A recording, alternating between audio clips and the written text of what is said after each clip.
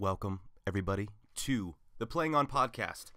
My name is Markowski, and it's nice, bright and early. Coffee. Paintball breakfast. Oh, yeah. Hashtag paintball breakfast. Welcome to the Playing On podcast, episode number 2. As I told you guys, this was going to be a Q&A. I was going to answer some questions that you guys submitted. Thank you for doing that. Really appreciate it. And, it's going to be a cool one. It's going to be good. It's going to be awesome. So let's, without further ado, let's head into thanking a few people like our sponsors. Midwest Clothing. I've had the privilege of working with these guys since last year, and I've enjoyed every minute of it. Midwest Clothing is truly a players-come-first company and are very proud of what they do. With an assortment of headbands, shirts, and hoodies, head wraps, and more, Midwest Clothing provides everything you need to look good on and off the field. A great company with great products starts at the core, and these boys from Minnesota are doing everything right. Take a look for yourself at MidwestClothing.com and tell them that Carl from the Playing On podcast sent you. Also brought to you by Vantrition. Proudly made in Ohio, Vantrition is the company that makes a variety of supplemental products for the true athlete. From proteins to recovery blends, Vantrition gives you what you need to help push yourself and achieve your goals. I enjoy the paintball preload, as it sets up my body to fire on all cylinders. If you demand nothing but the best, head over to vantrition.com for all of your sport supplement needs.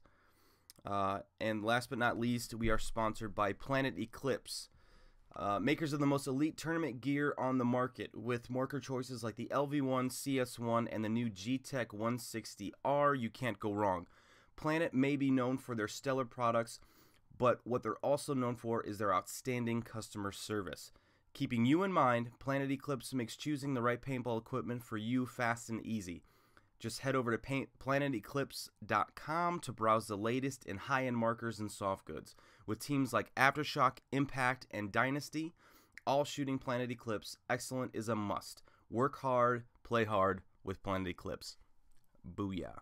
So, thank you to all of our sponsors. They are doing a great job of putting great product out there. Keep it up. Alright guys, without further ado, here's Q&A.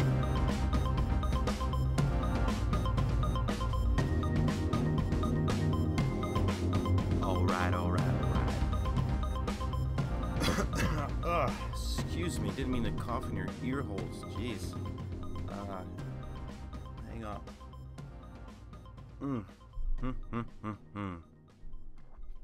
Alrighty guys. Thank you again for everybody who submitted questions. I'm sorry if I butcher your names, and I'm sorry if I don't make eye contact with the camera because I'm filming this one, but it's hard to read when there's a camera and I gotta read stuff. So, hiya! Here we go. Let's get into it. David CF from Costa Rica asks, how do you play the snake? Do you rather go straight to the 50 and gain terrain, or maybe pushing a slow pace and picking up players while pushing? It all depends on the field for me. If it's a fast field, then obviously you want to get down the field and shoot some guys in the back in the pack and make some quick points of it. But if it's a slower segmented snake where you got some gaps everywhere, you kind of want to play it as it comes. So it really all is field dependent. So yeah, if it's quick field and it's a connected snake, usually you want to head down, go down. But if you got to work your way through, you kind of want to take your time. But there's always openings, and you want to do whatever the game plan calls for, and for whatever the field calls for. He also asked, how many times during the month do you go to the field to practice, and are there any tips on how to shoot while playing the snake in the prone position? During a month, I like to go, at least once or twice. It's kind of hard right now because the fields are so far away, and it's winter time. But as far as tips on how to shoot while playing the snake, it's all about core strength. If you look at any of the great snake players, Fedorov, Chad George, any of those guys are in really, really good shape. They have a really solid core and base. That way you can be on your knees, you can move around where you need to, and it's like you're snap shooting on your feet. That's almost the strength that you want from your core. Is you want to be able to move in any position that you can while you're on your feet, on your knees, and that's really my best advice. Is just make sure your core is strong, and the rest will come. Thank you, David. This next one is T-Nux off of Instagram. He says, "What is it that you like so much about the LV1?" You know what?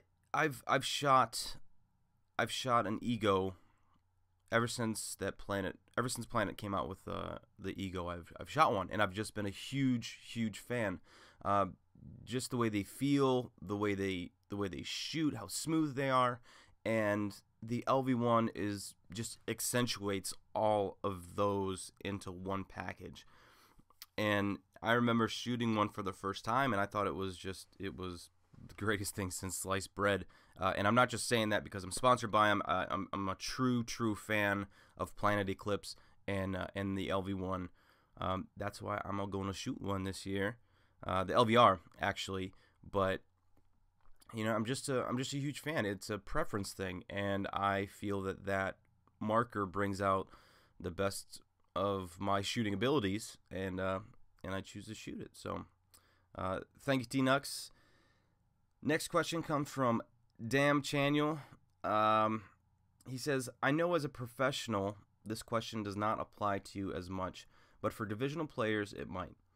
Why do you think the NXL holds an event in Las Vegas during a holiday weekend when the flights are peaking? As a divisional team, the funding for our flights comes from our pockets as of right now, and it's just not feasible for everyone to afford $500 to $800 on a flight for one event." Yeah, it sucks. Especially when playing the rest of the NXL events on top of the Foxball League. I like to say there's a reason behind everything, but excuse me. I don't know why they're doing it. I think there's and even Halloween. Halloween is my favorite holiday, but they kind of pushed World Cup away from that. But I'm assuming it's maybe venue biased. I don't know. Maybe that's the only time slot that they could get in Las Vegas at that time. But that's not really. I mean, that sucks. The flights are really expensive. But I don't know why they would do that on a holiday weekend. I don't know what holiday is that. St. Patrick's Day. Yeah, but I don't know why they do it. That it really does suck. Hopefully there is a decent reasoning behind it. Thank you, Dam Chaniel. Next question is from Amarteri? God, I'm butchering these names. Says, "Hey Carl, I was wondering what the roster situation is going to look like for Aftershock." Excuse me. We should be putting something out soon. I told everybody actually yesterday, we picked up Danny Tiljack. That's a for sure thing. Dude has great paintball knowledge, and he's been playing forever. Great teammate. I played with him when I was on St. Louis Avalanche, and he's solid. He played for Dynasty. He was a killer on that team. Played for Vicious, was a killer on that team, and I cannot think of any negative things besides, if him and I ever got into an argument, he could smash my head into a million pieces. Danny's a great guy, and I'm really excited to have him on the team, and all the new guys I'm really excited to have on the team, and it's going to be a new adventure, and every year seems to always be a new adventure because things are always changing, new things are always happening, and this is going to be a new challenge, and I cannot wait to take it on. So So just keep an eye out. Look on our Facebook page. Look on Chicago Aftershock's Instagram. I'm sure we're going to be coming out with something very, very soon. The Bentonator. He says, how long have you been playing professionally, and how long have you been on Aftershock? Professionally, I've been playing since 2004. I started off, I actually went professional with Tim and Effect. We played pro 7-man. We didn't do that well, but we did not bad for what we had to work with. But I've been playing with Aftershock besides 2015. I've been playing with them since half of 2013, 2014, and last year, and now this year. So and I plan on retiring from Aftershock, and hopefully that's not for another few years down the road. But I really want to see this program succeed, and I really want to see them do well. I really want to see us do well. I just don't want to. I don't want to see the name die. And it's a shame that the performances that we've had, but with new faces and new talent comes new opportunities. So it's definitely going to be an interesting year. I'm very excited about it, and I can't wait to help the new guys and help this new team become one and start kicking ass. So thank you, Bentonator. I think it's Loner, Loner, NorCal, Loner, NorCal. Sorry if I butchered that one too. He says, what is your take on releasing layouts the day before the event? What do you perceive was the reasoning behind the PSP supporting this idea and the NXL deciding not to go that route? With the complaint that pre-release layouts favor teams with more practice availability, i.e. not Aftershock, wouldn't this be better for the league in terms of competitiveness? I think that's a great idea, holding out layouts until you get there and you go, oh, hey, there's a layout, because honestly, paintball is paintball. If you can't get on the field, obviously that sucks if other teams are doing it, but as long as you play paintball and you play as a team, you'll be able to adapt to whatever you need to. But I think it would be a great idea to not have the layouts until you get there. But what sucks is that someone will always have it, and there's always someone on the inside. There's always a way for someone to get the layout. It always seems to not be us in many cases, but I just think that would be a great idea because there's really no way that anyone can have an advantage besides just playing more paintball, period. But throwing on top of that, if someone had the layout and they've been playing it for weeks, it does suck. But it is what it is, and I hope one day they actually go to that. But for now, we'll just have to cross our fingers. Thank you, Loner. God, I hope it's Loner. Christikowski, he asks, what are your thoughts, what thoughts are going through your head as you are on the field from when you hear the 10 seconds before the buzzer? Really, I'm just focusing on my job, and I go out there, I kind of go through my head of what I need to do. I kind of take a peek down at the other side of the field, see who's down there, see what their squad is like as far as positional. If I can go out there and I see a certain guy lined up a certain way, I go, okay, more than likely he's going to go far.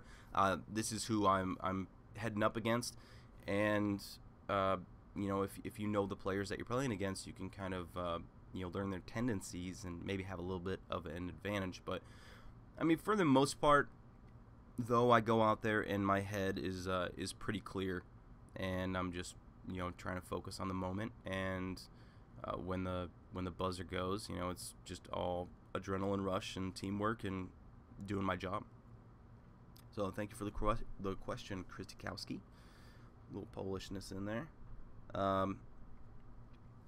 Next question is from Fallen Chaos Paintball. And they ask, how did you get into playing paintball, and how did you end up playing pro?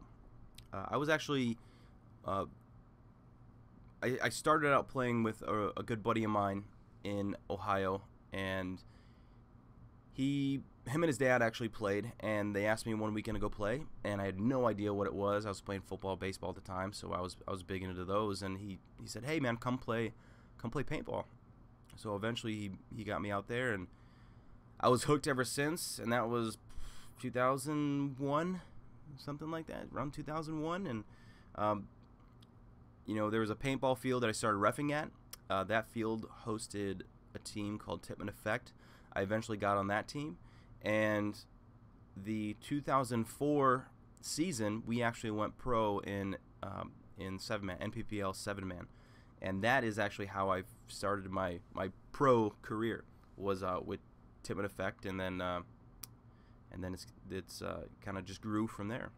So thank you for the question, Fallen Chaos Paintball. All right, this next question is from Weston Legacy Paintball, and they ask, with all the roster changes you mentioned, having to work on chemistry again, how do you guys approach this, and how do you plan on improving communication on the field?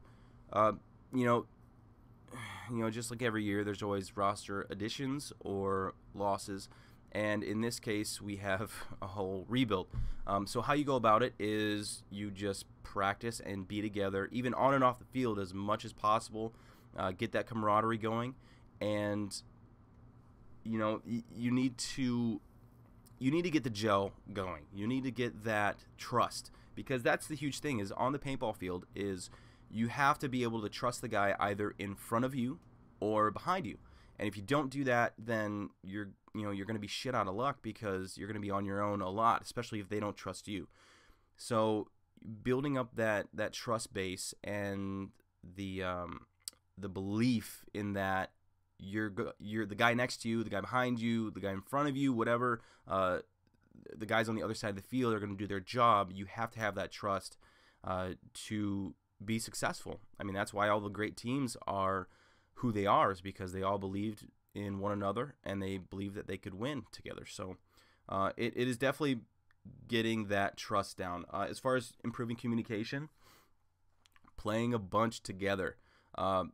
The more you can learn your own players' tendencies, your teammates' tendencies, you can kind of know when they're going to move. You can and even watch whenever you're not playing, even at practice when you're not playing, watch your teammates and give them advice. Let them give you advice. Always take criticism, whether it be good or bad. I guarantee you, if it's your teammates, hopefully it's all good criticism, positive criticism. So it's just being able to trust each other and being able to talk it out, see what you guys need to do to make it work.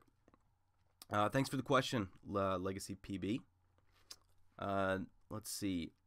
Bernie from Mexico City. He asks, in your perspective, what is Impact doing to dominate all the other teams?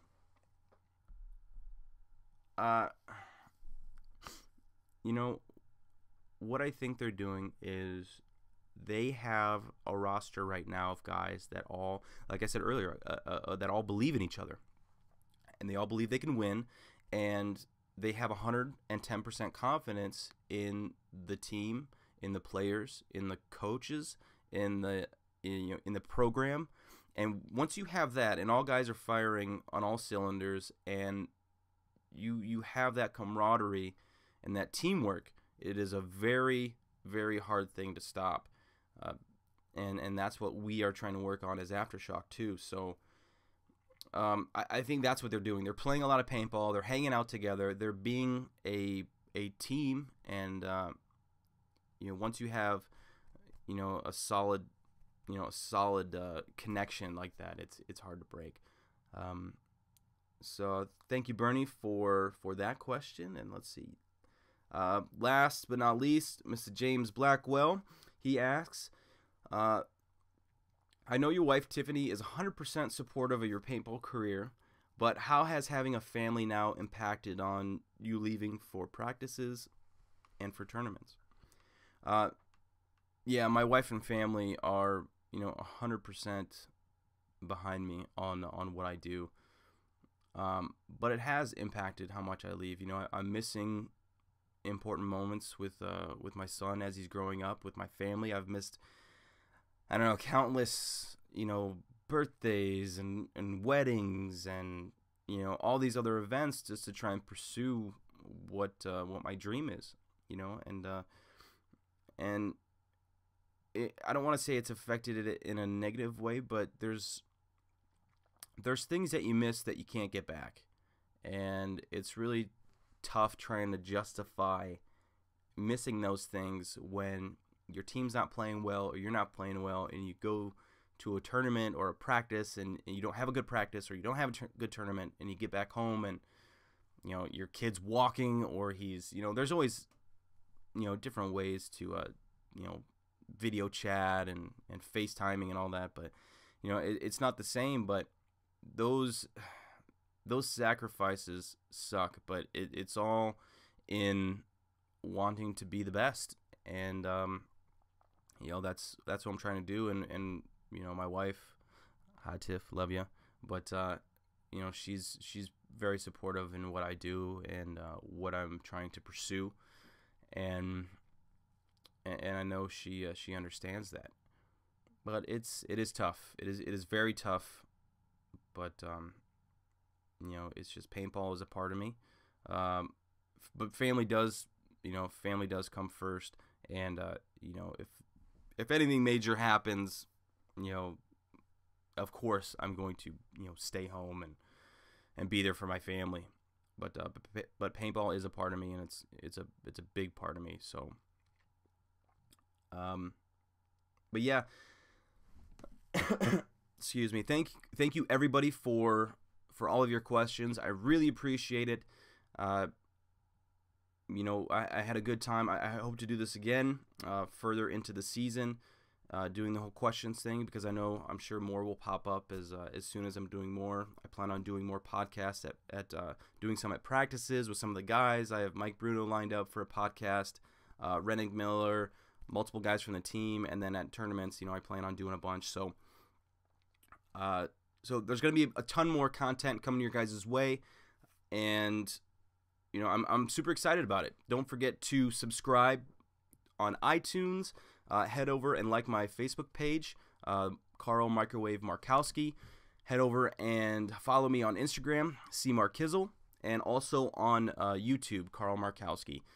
You can find me on there. Just hitting shit.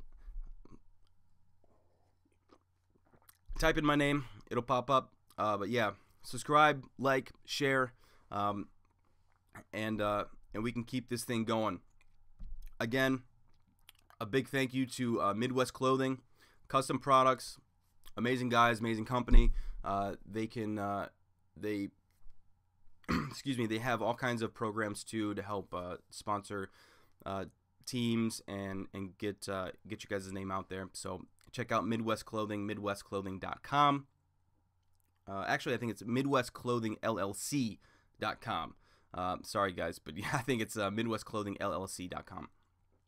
Also, Vantrition, sports supplements made in Ohio. I've been using the stuff for almost, I think a little over half a year now, and I love the stuff. It's great. The paintball preload, I usually take some of that before a practice or a game, and then the recovery I take about an hour afterwards, and then whenever I work out, I usually take the 4-plate protein. So head over to vantrition.com to check out all of their supplements. And a big thank you to Planet Eclipse. And y'all know who they are. They are the makers of the best paintball markers on the planet. Like this guy right here. Little LVR action. But head over to planeteclipse.com. Excuse me, to view all of their markers, all of their soft goods. Great company. Huge amount of support for the players, and any kind of concern you guys have with anything, they hands down are the best at handling customer service and and services. So, excuse me, Gizo Pizza. Man, this coffee made me a little gassy in coffee. Coffee. But yeah, thanks guys for tuning in to the Playing On podcast. We'll have more out soon, but don't forget to subscribe. See you guys.